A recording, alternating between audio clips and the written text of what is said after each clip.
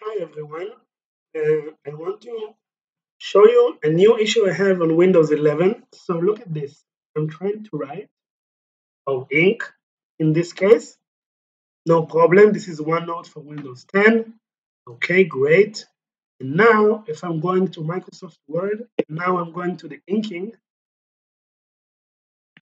ink. Okay, let's take green for example. Look, I'm using the pen, but it doesn't register anything. So I think it's a new issue. I cannot sign documents. In a PDF version in Microsoft Edge, I can sign whatever I want. The inking tool is working flawlessly.